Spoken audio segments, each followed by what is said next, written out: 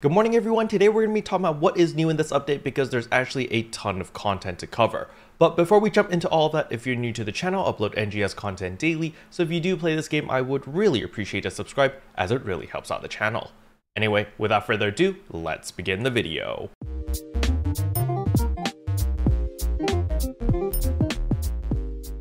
So the very first thing I want to go over is, of course, my battle power is kind of ridiculous at 3,735. This is a huge jump in battle power. And the main reason for this is simply because now our gear has 6 augment slots. As you can see over here that all of my armors as well as my weapon all have 6 augment slots. And you can also enhance your weapon all the way to plus 70. Now, getting it to plus 70 is quite the feat as it will cost a lot of enhancement material. So yeah, just try to get them all to at least 61. The reason for this is because once you enhance your weapon and your armor to plus 61, you unlock the 6th slot. And as I said before, I have decided to go Dreadkeeper 4 on all of my weapons as well as my armors. And let me just show you my stats. My stats are absolutely bonkers. You can see over here that I have 1,227 HP, I have 201 photon power, my damage variance is 77.6% to 100%, and my damage resistance is 20%. However, all of this does come at a cost of potency. So my overall potency or my melee potency is only 101%. Sure, it's a little bit lower compared to all of the min-maxers out there, actually it's significantly lower. However, I gain a lot of stats which fits my personal playstyle a lot. The reason why I value my HP, my damage resistance, as well as my damage variance so much is simply because of the new Gigas. So all of the Gigas in the Alio region are now level 79, and I've been hunting them down because there are new Gigas that are really fun, especially the one in South Alio as well as in West Alio, because there is a new Isekai Bujin type of mob, but it's like a starless version of it, and it's so fun to fight, but it hits like an absolute truck. So for most people, if you don't really have a lot of damage resistance or a lot of HP, it can pretty much two-shot you or maybe even one-shot you. So by having so much HP and so much damage resistance, I could take 4 full shots from that boss, and it just feels really good. Now for the damage adjustment, the main reason why I went damage adjustment is because you can see my Neo A weapon is actually a fixed attack 3. I don't have any crit chance here, so there's that. But now I got a little bit carried away with my gear, so let me just show you how much it costs to enhance items, because to get to plus 70 is gonna be an absolute pain in the butt. So when we come over here, you can see here is the item lab. You're gonna talk to him. We're gonna go to limit break first because you need to limit break your weapons and your armors in order to enhance it past level 60. So in order to limit break your Neo A weapon, which is an 8-star rarity weapon, it's gonna cost you 8 arms refiners as well as 4 arms refiners 2, as well as 200,000 Meseta, alright? So just keep in mind that you are gonna need arms refiners 2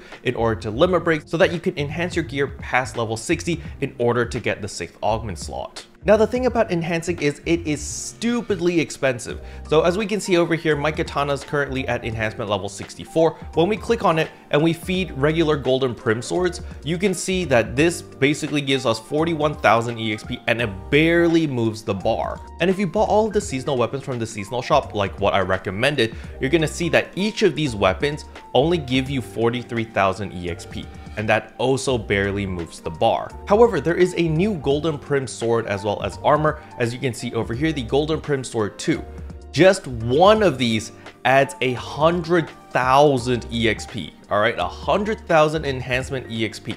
This is massive. This is ridiculous on how much EXP it gives you, but look how much it moves the bar. It barely moves the bar. I need to give like 5 of these in order to level up once. You see, I need to use 500,000 EXP just to get half of a bar over here from enhancement level 64 to 65. However, if you look over here, it actually increases my damage significantly. It brings up my damage from 807 to 820. So you really want to enhance your weapons if you can't get a 9-star rarity weapon to drop, which is going to be the majority of players, guys. The 9-star rarity weapons, I'm going to make a separate video about them because they are absolutely cracked. If you get one, I highly recommend that you use it unless it's a weapon that you don't like using or you don't know how to use, because the stats on those weapons are absolutely bonkers. The attack damage on those weapons is out of this world as well. So if you get a 9-star rarity weapon to drop, which I've farmed for 6 hours straight so far and I have not seen a drop,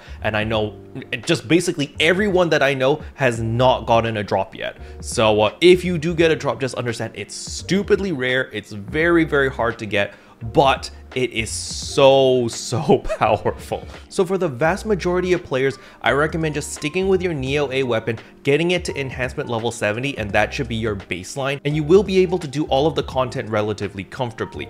I know a lot of people jumped into Darkfall's Aegis as well as Darkfall Interception when the servers first went live and literally failed every single DPS check, and the main reason for that was because everyone was still using enhancement level 60 weapons and they didn't use their 6th augment slot, or they didn't unlock their 6th augment slot for all of their gear yet.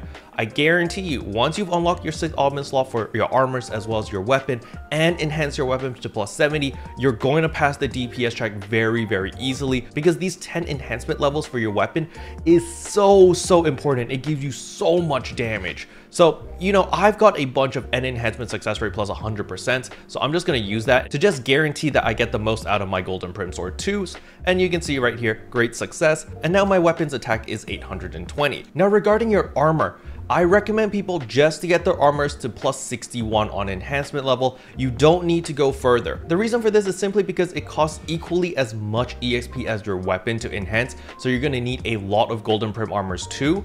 But on top of that, let me just show you the difference between enhancement level 61 and 62. All you are getting is one defense. You are literally just getting one defense. That's the only increase you're getting from increasing your enhancement. So enhancing your armor all the way to plus 70 is literally just going to give you 10 extra defense. That's it. So I wouldn't prioritize enhancing your armor anywhere past level 61, but you do want to get it to 61 because that unlocks the 6th augment slot. If it's still 60 or below and you just limit break it, it won't give you the augment slot until you get it to 61. Okay. The next thing I want to remind everyone is you can actually go to exchange enhancement materials over here, other enhancement materials, and you can get Golden Primm Swords 2 as well as Golden Primm Armors 2 at the cost of 50 N grinders each. So for example, over here, you can buy 10 a week. So let's say that I want all of this. That will cost me 500 grinders to get 10 of these Golden Primm Swords, but I think that is worth it because, you know, why the heck not? So that is going to be a very easy way to get your 10 Golden Primm Swords 2 as well as 10 Golden Primm Armors 2. Just keep in mind that you are going to need 500 N grinders every single week to buy out one of these. So if you buy out both of them, that's 1,000 grinders every single week. Now you can farm for these very easily in the new combat zones in Alio. Just go to Mount Magnus or Vanford Laboratories rank 5 or Rezel Forest rank 4, and you will be able to get Golden Primm Sword 2s as well as Golden Primm Armors 2. Now another way is of course the Urgent Quest. Urgent Quests also drop it, so these resources are not that difficult to obtain. Alright, one more thing before I forget is actually in the Augment capsules, they have added a new Augment. It is the High Ale Domina. So this does take a Domina slot, but it is very powerful for a Domina slot. You can get 10 HP, 4 PP, 3% potency, as well as 2% potency floor increase. This is very good. However, keep in mind, it costs a lot. If you look at the required materials over here, it actually requires 30 Ale Sovereigns, 100 Magnus notes, 100 lab notes, as well as 100 Rizola notes. Now the notes aren't going to be that big of a problem because everyone's going to be farming in those combat zones in order to get their 9-star rarity weapons.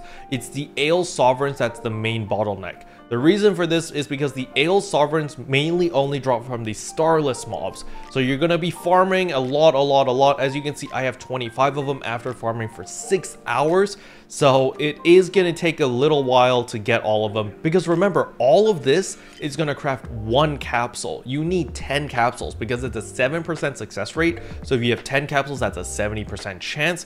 But that means you need 300 Ale Sovereigns and you need 1,000 of each note in order for 10 of these High Ale Domina capsules. So this is really expensive, but it's very powerful. So I would say my current endgame capsules are probably going to be like Hal Finale, Mastery 4, XD capsule, the Giga Stat 4, the Soul 4, and then the High Ale Domina instead of the Dreadkeeper 4. I think that's what I personally would do, and probably swap out the Dust Soul 4 when I do get a better soul that I can craft. Now, speaking about the 9-star rarity weapons, they drop in specific places depending on what weapon you want. So for example, if you're like me and you need the katana, as you can see at Rezo Forest, it's going to tell you on the top right corner, featured item drops.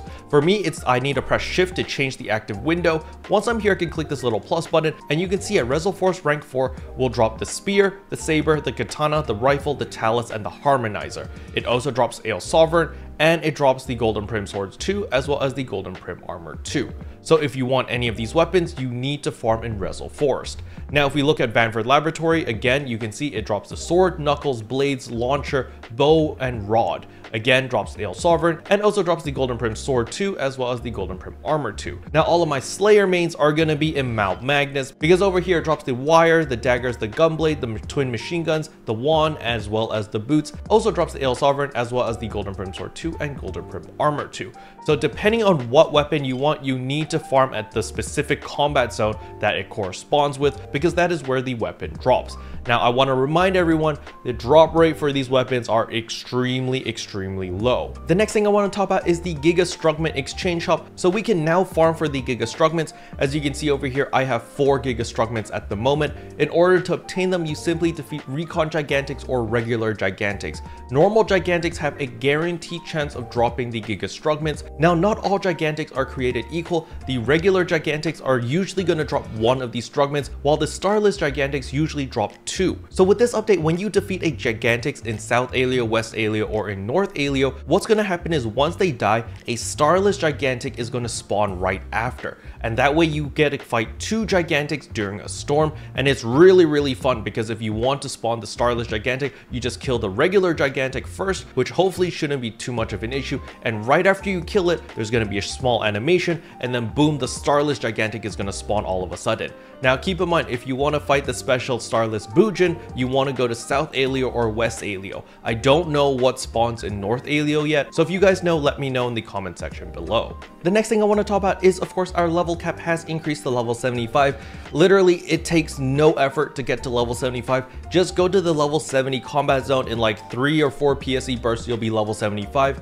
Or if you really want to focus on leveling, you can actually use your yellow triggers. Go to the Steel yellow trigger, you run it for like 15 minutes and you'll be level 75. It's very easy to get to 75. Now another thing they've added into the game is, of course, the Myenin ores. So if you do want a map or guide for where all the spawn locations is, please check my previous video as I show you all 4 spawn locations. I will leave the link to that video in the description below. Next up are a bunch of freebies. So when we go to systems over here, get campaign items, receive item account, you can see celebrating more than 11 million arcs worldwide. You can pick this up for 100 star gems as well as 10 special scratch tickets. That is very nice. However, on top of that, if you subscribe to their newsletter, you can check your email and go to item codes over here, and you actually will have received a code through your email. So as you can see over here, this is the code that I received on my email. Now keep in mind, this is a one-time use. I don't think this is going to work for you, but I'm going to click send over here, and you can see I got the Sonic Shoes SA2. I got 2 stamps, rare drop rate plus 25%, as well as an EXP earn plus 25%.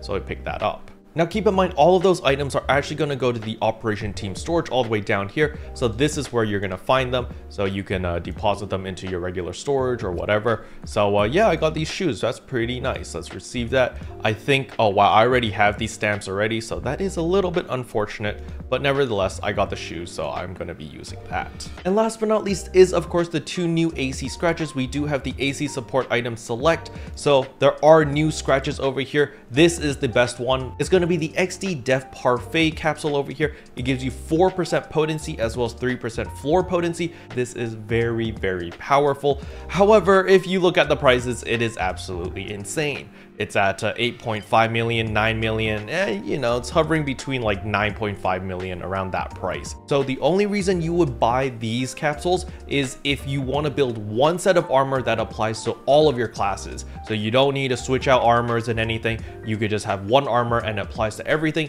That is where the Parfait capsules come into play. But nevertheless, there are no critical rate XD capsules over here. So yeah, basically we're still in the same meta of just building a lot of floor potency. potency, or you get really lucky and you get like a Fixa Fatale 5, and then you could just go pure potency and just crit your way to victory. The next AC scratch is of course the accessory collection June 2023. There are a lot of accessories here, and I really mean a lot. For example, MFDB Cap A.